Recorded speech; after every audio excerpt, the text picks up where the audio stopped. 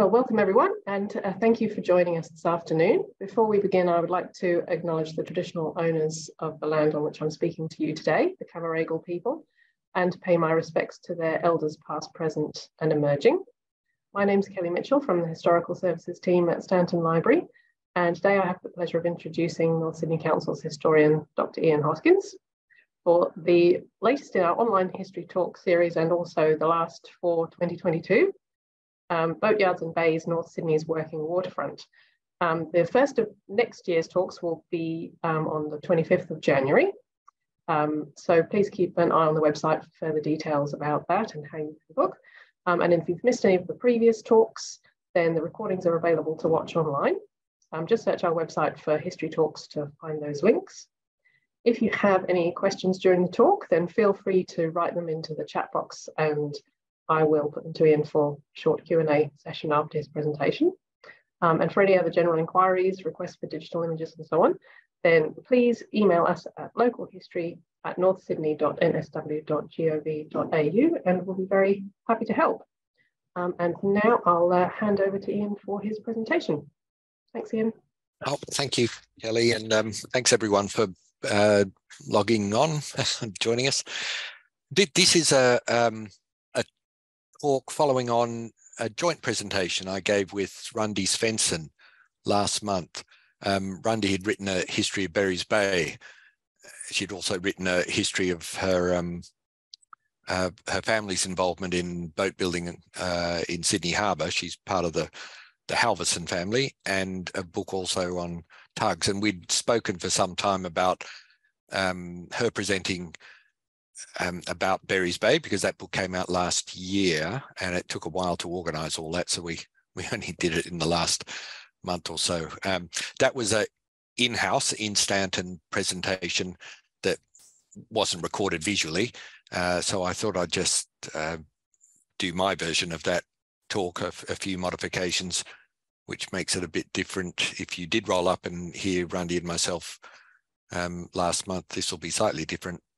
But yeah, following on from that, and also if I can put in a plug in anticipation of, I'm thinking of Sydney Harbour because there's a new edition of my History of Sydney Harbour coming out at the beginning of December. I'll be talking about that again in house at Stanton next week on Wednesday. That's, I think, the 7th.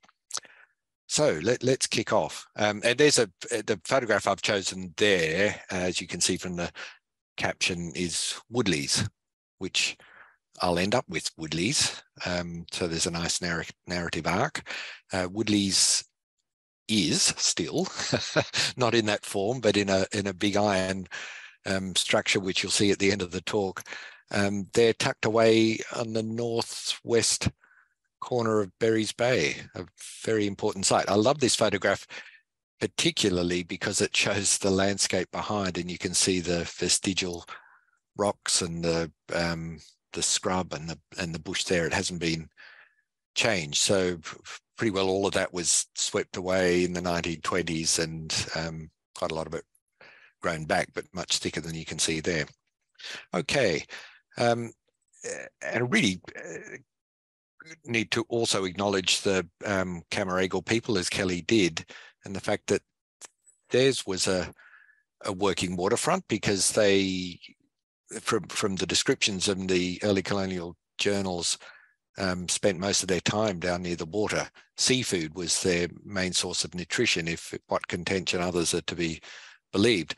And they needed to move around by water, and therefore used the Naui, the bark canoes that you can see in the foreground of that French engraving, probably based on a French drawing done at the turn of the 19th century, even though this engraving, I suspect, is 1820s, but it would show a scene that would be very much a pre-contact, pre-colonial scene. The Baudin expedition was in Harbour in around 1801, and the French made a lot of artwork there, and I'm pretty sure this engraving is there, and it's almost certainly of the North Shore somewhere, because you can see how steep the waterfront is it looks a little bit like Ball's Head and could conceivably be Ball's Head.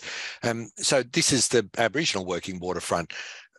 But it's important to remember that Aboriginal people, particularly around the harbour, were well, hunting and gathering. It doesn't mean they were nomads. They had a territory. The Cammeraygal territory was all the way from Woodford Bay, present-day Lane Cove, to Cremorne, and somewhere in the north, possibly as far as Turramurra, but I suspect at least to Middle Harbour. That bay there, that waterway, presents an obvious boundary. The Turramurragal were the people of Turramurra, and they may have come down, their territory may have extended as far south as that. In any case, it's a big area, 10 square kilometres or more, 15 square kilometres for 100 to 200 people. So they moved around in that area from bay to bay and rock shelter to rock shelter. The modern thinking, the modern anthropological thinking of hunter-gatherers is that it was a very sophisticated and good lifestyle, particularly for groups of 100 to 200 people. So it minimized the amount of time required for producing food, particularly if you had a reasonably large area, and that allowed a lot of time for cultural activities and leisure and sleeping. So it's by no means an inferior way of life to the life of the agriculturalist or the merchant or the trader, as was often thought, particularly in the early 20th century and perhaps the 19th century. So modern anthropology, contemporary anthropology, emphasizes the benefits of hunting and gathering. So I'm pretty sure the Cammeraygal people can adequately be described as hunters and gatherers moving around in their big territory, mainly fishing. And there you can see them cooking and fishing, women in canoes, men using spears by the foreshore, again, according to the early colonial accounts. There's a small part of a really detailed, beautiful pencil sketch that's probably at least a metre long, maybe a metre and a half long, drawn by Louisa Meredith, who wrote a book called Notes. Oh, gee, I forgot the title, something like an account of New South Wales. She came to Sydney in 1839, was here 1839, 1840. Beautiful descriptions of life in Sydney at that time, and she was also depicting the waterway. This was done from Mrs. Macquarie's chair. She ended up going down to Tasmania. That book is very available under the name Mrs. Charles Meredith. As a penguin facsimile, and she describes in that drawing the harbour, and this is the drawing. When I was at the Powerhouse Museum as a curator there in the late 90s, early 2000s, I actually acquired this work for the Powerhouse collection, so know it fairly well. And it's looking out towards the north, so therefore it shows the North Shore foreshore with the forest coming right down to the foreshore, pretty well absolutely undeveloped. There are one or two houses over there around 1839, but very little else. So that's the type of forest and the waterfront that Europeans set about shaping over the next 200 years. And that's essentially the story that I'm going to tell today.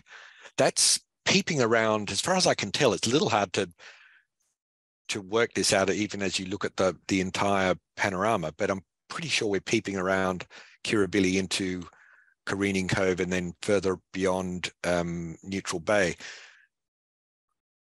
And here is one of the earliest houses that wasn't shown in that drawing because it's out of sight around Kirribilli there. Thrupp's cottage, photographed probably in the 1920s or 30s, shortly before it's demolished.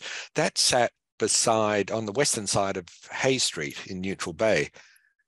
And Alfred Thrupp never lived there, but it's still called Thrupp's Cottage because that whole expanse of modern day Neutral Bay was referred to as the Thrupp Estate. It was actually bought by John Piper around 1814 or thereabouts, and supposedly given to his daughter and son-in-law, the Thrups, who left, who didn't take up the offer essentially and left for Tasmania. So the land passed into the ownership of the Cooper family when John Piper went bankrupt in 1827. But someone was living in this cottage on the foreshore in the 1820s and 30s. Whether that jetty dates back that far, I'm not sure. I suspect there was a jetty there as early as that. And it's interesting to consider European versus Aboriginal modes of water transport. Aboriginal people could have a bark canoe just pulled up on the foreshore. They'd climb in. Despite looking rather flimsy, they're actually very stable, again, according to the colonial accounts, and they'd head off. And they weren't, they were certainly not overdressed, so they're not burdened with great crinoline dresses and all the rest and suits, as were European people.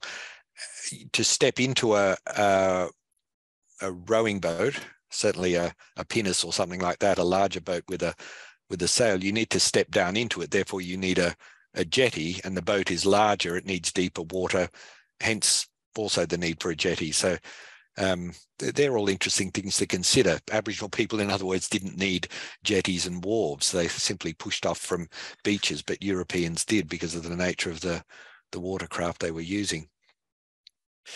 There's that drawing again, and I'm showing this because I want to emphasize Neutral Bay, because Neutral Bay was the site of the first steam ferry built in Sydney Harbour at all.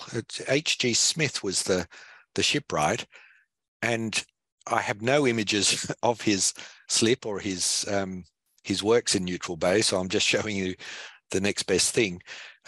He built a ferry, a steam-powered ferry called the Surprise, quite aptly named, and slipped it in 1831, and it chugged around Sydney Harbour for 6 months and then was taken under its own steam down to Tasmania, where it served the population down there.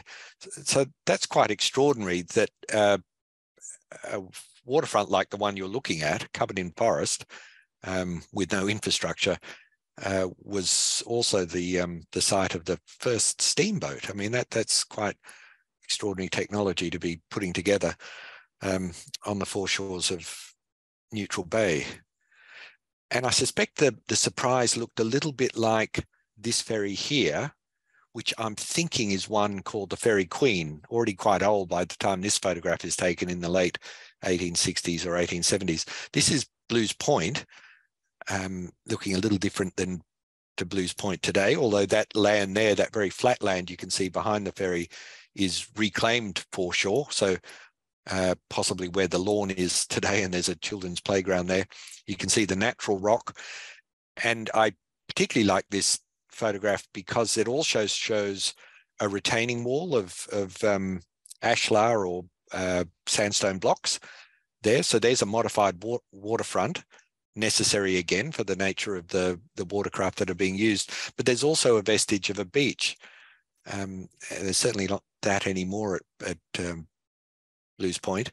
And you can see two types of vessels pulled up there. One is a fairly large rowing boat in the foreground there, and the other two are very shallow skiffs, both of which were used regularly to go back and forth over the harbour. People living on the north side have business on the south side. They're zipping back and forth before the establishment of really permanent or regular ferry services. Blues Point is named after Billy Blue, of course, who's known to many people as the first waterman or one of the early watermen on Sydney Harbour. And by virtue of his land grant there and his ferry business, which was just essentially in rowing boats at the time, it also became the first landing place for ferries going back and forth, but they weren't regular in the 1830s and 40s and 50s. It was not until 1861 that there was a regular ferry service going back and forth, and that was co-founded by the Milson family, and probably for that reason didn't land at Blues Point, although it may have stopped there, but it mainly travelled Dawes Point across to Milson's Point. And there's a ferry not unlike the one you've just seen, and probably again very similar to the Surprise that Mr. Smith built in Neutral Bay in 1856. You can see how people are dressed there, and they would have been dressed in a similar way in the 1830s. And again, you can see the need for wharves. Stepping down into a boat, you're not going to be paddling in your ankles to climb into a rickety rowing boat, particularly if you're a gentleman or a gentlewoman. So ferries are heading to and from the north and south side, and therefore they need infrastructure, they need wharves, but they're also being built on the north side from at least the 1870s, possibly earlier. And William Dunn is one of the first boat builders in Berries Bay. Berries Bay is really the main boat building area, despite the first ferry being built in Neutral Bay. It's Berries Bay that William Dunn and others set up shop. And one of his most famous vessels, several famous boats were built in Berries Bay, but one of the most significant is this ferry boat, the Wallaby, designed by Norman Self. Significant because it's a double ender. Unfortunately, the photograph is cut off there. You can't see the other end of it, but it's identical at both ends. Double ending ferry means that the captain, having docked, can go to the other end of the boat, and the boat heads out the other way. It doesn't have to turn around from a wharf, so it's quite a useful thing. You don't have to turn around. You don't need as much space. So there's a significant, sophisticated boat being built in Berries Bay as early as 1879. There's so William Dunn's yard was closer to the head of the bay, where Noakes Boatyard is today. I'll talk about Noakes towards the end of this afternoon's talk. Ford's Boatyard, very well known, well respected, was about halfway along that eastern side of Berries Bay. And I love this plan because it shows you the slip works that are actually cut into the land. Boats were built essentially on land and slipped into the water. And again, you can see how much that meant modifying the foreshore, something Aboriginal people didn't have to do. They trod lightly on the earth because of their technology and the numbers in the various clans, but Europeans really did start modifying those landscapes to build boats, to land boats, to dock boats, and to transport goods to and from the northern foreshore and the southern foreshore. This is a nice letterhead for a rarely mentioned firm, Ineson Brothers. Ford's well known, Dunn's well known, Woodley's well known, but Ineson, I think they were there into the 1950s. Don't quote me on that one, but this is clearly dated 1916. Ships chandlers, so all the bits and pieces you need to build boats, they're providing there as well. Just at the end of Munro Street, very close to Ford's yard. Therefore, they would have been neighbours on the east side of Berries Bay. Lavender Bay is the other significant boat building cove in North Sydney, and here is a view looking down towards the west. So we're essentially not quite above the pool, a little north of the pool, looking over the Lavender Bay Baths, where there's a boardwalk essentially around that foreshore now. And several of those sheds you can see on the eastern side were active boat building yards. And there's one of them, Goddard's Boatyard, tucked down into the head of the bay. They built and serviced leisure craft as well, because the harbour by the end of the 19th century was full of working vessels, but it was also a leisure waterway, so there's plenty of boat racing going on. And there you can tell they're very fast leisure vessels. They're not working vessels. Boatyards became the Neptune Engineering and Slipway Company. And here's a vessel. You can see the name Tay on the side and the number, what looks like 385.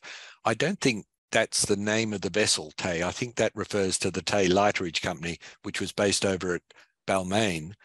And the core business for them is salvaging sunken vessels. And this looks like it's been underwater for a while. So it's been, my suspicion is that it's been towed over to Neptune Engineering and Slipway Company in Lavender Bay, and it's being salvaged, and maybe it's been made seaworthy again. The Neptune Slipway Company was there until the 1980s.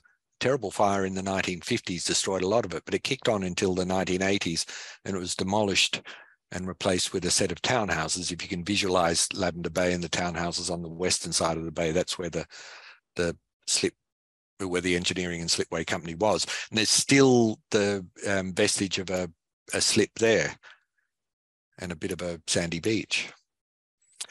And the most famous, in my mind anyway, of the boat builders of Lavender Bay is Bob Gordon, who was there at the very end. He worked at the Neptune Engineering Company, and when that establishment was demolished, Bob had nowhere else to build boats but in the archway of the 1890s train viaduct there, and the slipway was no longer operational. So Bob built several beautiful yachts, and they had to be taken out of the archways and essentially put in the water by crane. But he was there until he died in 2008 or thereabouts. He was the last wooden boat builder of Lavender Bay. There's Bob actually working in Berries Bay. He obviously worked in Berries Bay as well, but was based in that archway for many years in Lavender Bay. So a real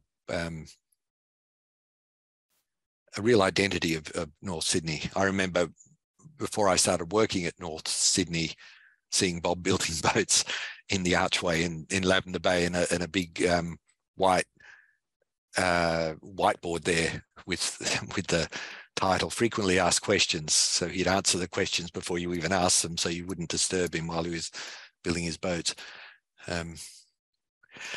Now, working waterfronts mean more than just boat building. I mean, that's important, but North Sydney had a heavily industrialized waterfront, and this is a lovely watercolor of the sugar works at Balls Head Bay. Balls Head Bay is west of Berries Bay. Few people, I suspect, know that there was a sugar works there. If you look at maps from the early 20th century, you'll see possibly reference to Sugar Works Company Estate, which was one of the suburban subdivisions there, and it's referring to this sugar works, which was there as early as the 1860s, believe it or not. And there's a wharf and there are boats because the ingredients for sugar had to be bought in and the product taken away as well. So you can see how heavily forested it is behind. So typically North Sydney, even in the 1860s and the 70s, it's the waterfronts that are most developed, and the remnant forest is only gradually cleared away by the end of the 19th century. Here's another, extraordinary industry that again is quite obscure. I've only found reference to this by virtue of this illustration, which I then hunted up in the Illustrated Sydney News for the textual description of it. 1872, and a tin smelting works of all things on the bay. And again, the ore has to be bought in and then the tin taken out by boat, because you can see behind that there's an escarpment of sandstone.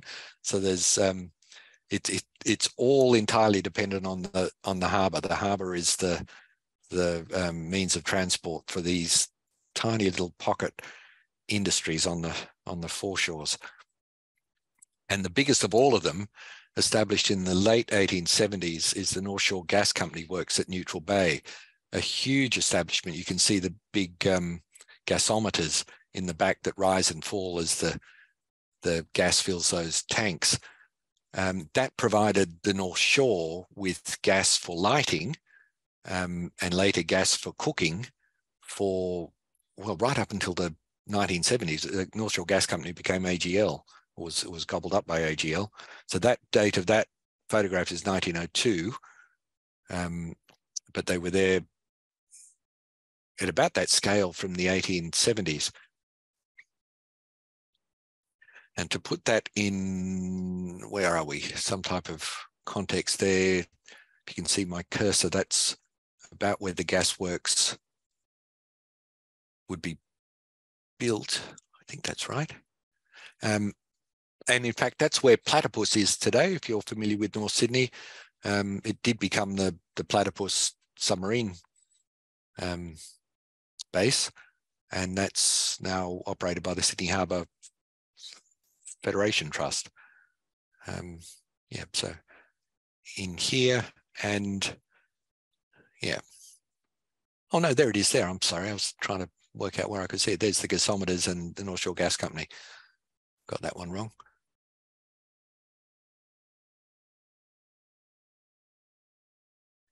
And there's they were so big that they expanded into Oyster Cove, which is to the west again. Oyster Cove is a section of Balls Head Bay, which I mentioned earlier. So this is not far from where the Sugar Works company had their sugar refinery. And this is just as large as that Neutral Bay estate. Much of the annoyance of the good burgers of what was then Wollstonecraft and Waverton, the big Wollstonecraft Berry estate had begun to be subdivided, and the houses that were being built there, you can see a little vestige of them. These are smaller ones, but a lot of them were quite substantial and expensive houses. So it was a middle and upper middle class area, and a lot of those people didn't like the idea of a gasworks down at the end of the road, and they protested that as early as 1914 or thereabouts, but unsuccessfully. And that was there operating till the 1970s or 80s. Now, back to Berries Bay, and you can see the Commonwealth Oil Refinery oil tanks there on the west side of Berries Bay, and these boats, boys in an overloaded boat there. That was, before that, the Anglo-Persian oil depot, and before that it was P&O, leased by Alexander Berry in the 19th century. So that becomes one of the largest industrial sites on the North Sydney waterfront. It ends its life as the BP oil refinery in the 1990s. You can, yeah, at least 16 tanks, I think, possibly more than that. There was at least one disastrous oil spill there. So it affects the quality of the water, needless to say, when you have these large establishments, even boat building, oil leaks, bits of timber float around. All of this affects the ecology of these bays. And there's an aerial shot, so you can see how many tanks there are there, so perhaps at least 16. And there's the Shell oil refinery over in Gore Cove, which is still there. The BP site closed up in the late 1990s. I think it had a 99-year lease, and it was not deemed worthwhile to renew that. And I'll talk about what happened to that site shortly. And you can see over here, that's the coal loader site. So the coal loader lease in Balls Head Bay on the western side of Balls Head. That lease was signed in 1916, and the coal loader is up and running by 1920. That's what it looks like close up. That wharf is still there in a very bad condition, but has been listed finally, either this year or just last year, as a state heritage item. So hopefully it will be stabilised and possibly even restored. But you, again, people who know North Sydney will know that you can visit the coal loader. The sandstone platform, which is this area here, survives, even if the the wharf is looking a little perilous. That's all built from sandstone and is a really amazing piece of industrial infrastructure to explore. You can walk through one of the 4 tunnels there any time of the day or night still.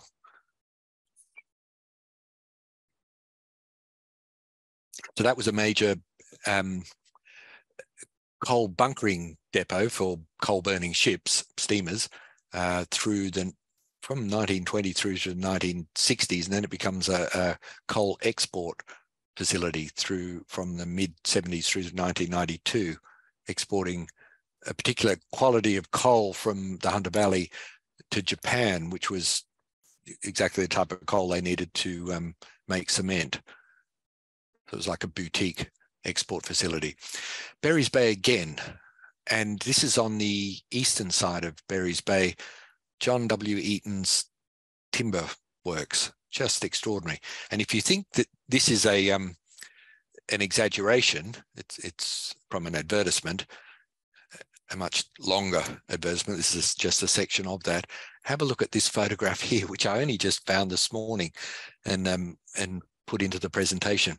An aerial photograph of the site, thanks to Milton Kent, who took some really wonderful aerial photographs of Sydney in the 1930s. Look at the extent of that. There's the single line train line that goes around to Lavender Bay and terminates at Milson's Point. And all of this is the timber yard. Goodness me. And several of the workers would have been living in these small cottages here. In fact, this area was colloquially referred to as Eatonville because it was almost like a little village that serviced the timber yard. So large was it. All that timber coming either from Australian forests, but probably even more so from the forests of North America. So Douglas fir and all those species that filled suburban houses as they were being built on the north side, and the expansion of suburban Sydney, particularly suburban North Sydney. The population was booming. When this yard was established in the late 1880s, the population was around 17,000, and already by 1914 it's around 40,000. So there's a need for housing and there's a need for timber, and that's where it's being bought to and then taken further north. But again, the water is the means of bringing all that product in. You can see how much of it's stacked there. They also fabricated timber here. So those lovely decorative bits of timber work on the verandas of Federation houses, some of that was shaped in these workshops. Now, just to establish a basic idea, this is a view on the south side. This is Darling Harbour here, an imagined bird's eye view of Sydney Harbour looking over the city of Sydney. The point being that the western harbour, and here's Darling Harbour, but the equivalent on the north side is Lavender Bay and Berries Bay, is the industrial harbour, and the eastern harbour, what you can see spreading out there, is a residential harbour. It's green peninsulas and lovely big houses, essentially. It wasn't industrialised. It was rather accidental. This is a story I've told many times, so you may have heard me say this before. Accidental because there were attempts to establish industry and commercial ventures in the east of the harbour, and the most important one for us in North Sydney is the one at Cremorne Point. Here is an imagined, an artist's impression rather, of the coal mine planned for Cremorne Point in the 1890s that was never realised because people said, no, we're not going to have a coal mine there. One of the first times that beauty won over utility. There was a coal mine opened in Balmain because there was a whole seam of coal under the harbour. People realised that from the 1840s. So it was exploited in the western industrial harbour, but not in the east. And so that there's Arthur Streeton's famous Cremorne pastoral painting. It may still be on display over at the Art Gallery in New South Wales. I think it's on permanent exhibition there. So the east, even on the north side, with a couple of exceptions, such as what became the Carraba Point ferry depot for the Port Jackson and Manly Steamship Company. But for the most part, everything east of Neutral Bay was residential and lovely and green. And the further you got to the west, the more industrial and commercial the waterfront became. Berries Bay, again, curious partner to the well-established quarantine depot at North Head, which was there from the first half of the 19th century. This is a much smaller quarantine depot, not where people were housed, but where 2 launches and a barge were docked, and they'd go out and fumigate passenger ships that came in, fumigating mattresses and whatnot. And that was established, well, around the time of this photograph in 1912. And there's Ball's Head behind, similar landscape to that you saw in that first Woodley's photograph, becoming a little bit more depleted because the forest is being progressively just thinned out as people are felling trees for timber or for firewood or whatever. But these houses are still there. These structures are still there in Berries Bay. And North Sydney Council purchased the site just earlier this year. So that's now in public hands. Right, Milson's Point ferry wharf. If you recall that earlier watercolor or print of the ferry at Milson's Point, this is what it became. The North Shore Ferry Company became Sydney Ferry Limited around 1900, and this is the great barrel roof arcade that was built there. So that's the nature of the commuting waterfront, the waterfront that Henry Lawson hated, because he talked about people hurrying to and from the ferries as they went from their houses to their jobs on the south side. He remembered a slower, quieter North Sydney in the 1890s or early 20th century. And that's the ferry wharf there, to put that in perspective. Where there's a ferry wharf, you need all sorts of other wharfage. You need a depot for coal, and so that whole area there is taken up with as a working waterfront essentially. And then there's a horse ferry, transport ferry that goes down what's called Eastern Wharf Road, is essentially, well, that doesn't exist anymore because there's a pile under the bridge there. That was moved over here to Jeffrey Street when the bridge was begun in the 1920s.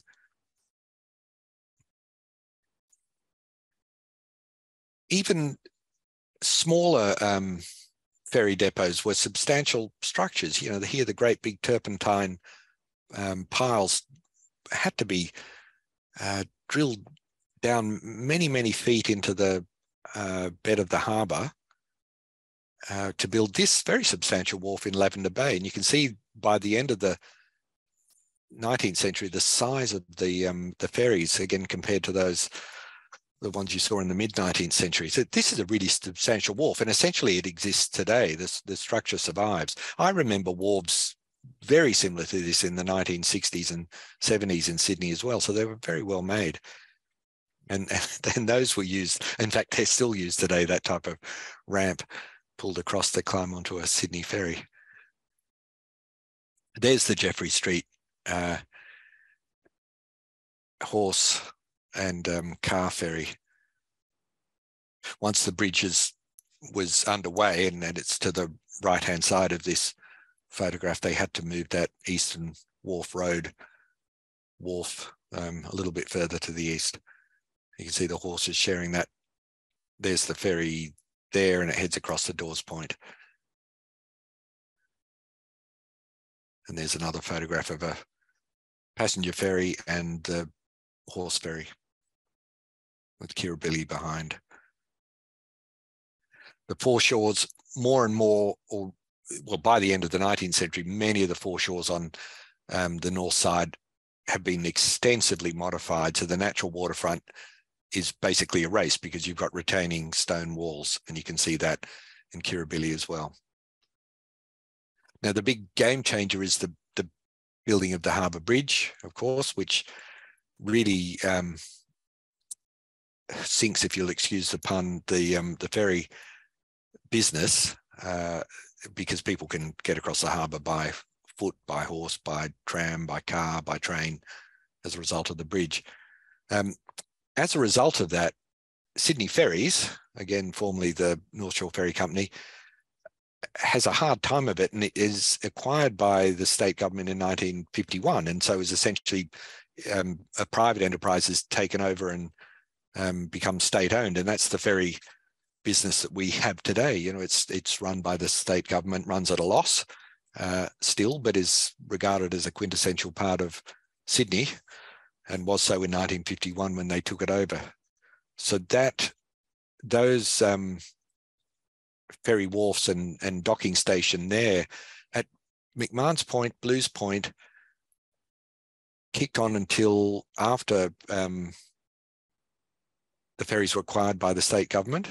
And I love this photograph, looking out of what would be $1 million apartments today, and you can see people sort of washing underwear and socks or whatever, looking out over there. So that's how matter of fact the waterfronts were in North Sydney. They were just sort of working waterfronts, and the people who worked on the waterfronts lived near the waterfronts too. Very different to today. There it is again, another view taken around that time that previous photograph was taken. And look at Blues Point with this. I don't think this is a hulk of a boat to be scrapped, but it's not looking in great condition, and I haven't been able to identify it. But this is very scruffy, scrappy waterfront. Eaton's Timber Yard is just to the north of here, sort of in Barry's Bay. And look what is built on this headland in the next few years, and that's Blues Point Tower, of course, one of Sydney's most famous buildings, and certainly North Sydney's most famous building. And that ushers in really a new way of thinking about waterfront. There were plush houses, large houses that were taking advantage of views, of course, certainly in the east and also in the west. In fact, you can see some of those large 19th century villas there, and they would have been overlooking that ferry wharf there. So it's a mixed waterfront. But Harry Seidler's idea behind this building, and in fact the bigger scheme that he had planned for McMahon's Point and Blues Point, which was several of these tall towers and many other high density blocks too, was to create a residential harbour, to erase commerce and industry from Sydney Harbour, which he regarded too beautiful to be despoiled by waterfront industry. So he wanted this type of development as much as possible around Sydney Harbour, in Glebe and Balmain as well, for that matter. And it really does mark a dividing line, sort of historical line between the end of the beginning of the end of the old working waterfront and the beginning of the new high-rise residential waterfront, where views are everything. And if you've got a water view these days, you can add several zeros to the end of your what you can charge for your property or your apartment. Now, just to remind you, there's that Eaton's Timber Yard photograph, and when that timber yard is finally demolished and Eaton's moved to French's Forest in the late 1970s, that site is vacant. So what are you going to do with it? Well, you can build high-rise because that's the way of the future in North Sydney, as I suggested, or you can build parks. And North Sydney Council stepped in with the help of the state government and bought the site and turned that into Sawmiller Reserve. And so today it's a little grove of casuarinas and other species. And that's important because North Sydney was characterised by its working waterfront. And as that industry has vacated, as it has all over Sydney Harbour's barely a working harbour anymore. There's the Shell depot at Gore Cove. There's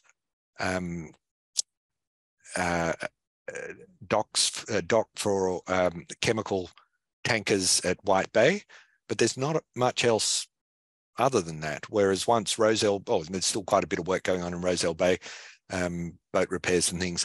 But once upon a time, there were oil depots all over the harbour, boat repair, boat building industries all over the harbour. timber yards or whatever all over the harbour. And now they've largely gone, and you either replace those with housing or you replace them with parks. And North Sydney is blessed because several of those industrial sites have become parkland. Sawmiller Reserve is one, and the former BP site, now called Cammeraygal Park, you saw those large tanks, has become another. And that's what it's like from the top. That's the natural rock. You need to imagine just off there where this walkway is, just here is where all those large white tanks were. And this has just created a really beautiful park with interesting spaces to walk along, thanks to McGregor and Partners, who are the landscape architects, now Coxall McGregor. And similarly with the Boatyards of Berries Bay, here's Groom Brothers, which was on the site of Ford's Yard. I showed you that plan for Ford's Yard there, Munro Street running down here. That was sold up and demolished and redeveloped, sorry, by Stannards, who owned the site in the 1980s or 90s, and turned into medium density dwellings. Not unpleasant at all. You can still see the boats here to get out to your yacht in Berries Bay. Now there's still a vestige of working waterfront in Berries Bay, and I really like that as a historian. Noakes Boatyard have been there for well over 20 years. You can see that establishment there where Groom Brothers was, and Waddy Ford before that. But they do a lot of boat repairs there. It's a very active waterfront, such an interesting yard to look at, and you can do so easily by looking down from the BP site, Cammeraygal Park, from the elevated viewing platforms on the western side of the bay. So Noakes hangs on, but it's the last vestige of the working waterfront of North Sydney. And I'll finish with this photograph of Woodley. So there's Woodley still existing. I suspect this dates from the 1940s or 50s, this shed. It's really beautiful and very, very evocative. It's not in great condition. There's graffiti all over it, but North Sydney Council is negotiating with Transport for New South Wales, who are putting in more transport infrastructure. I think there may be a tunnel going in under thereabouts, that this will be returned as is. It's not going to be demolished, to North Sydney Council, so redeveloped as public land, but retaining these structures that once was part of North Sydney's extensive working waterfront. That, to my mind, is the most significant boat building structure on Sydney Harbour anywhere, because there's nothing like that exists from that period, from the mid to early 20th century. So it'll be great to see that protected and stabilised when Transport for New South Wales finally finishes all the work that they're doing. And I'll leave it at that. So there's time for some questions. We've got 10 minutes for questions. Thanks, Kelly. Thank you very much, Ian. That was fantastic. I'm sure everyone would like to join me in thanking you.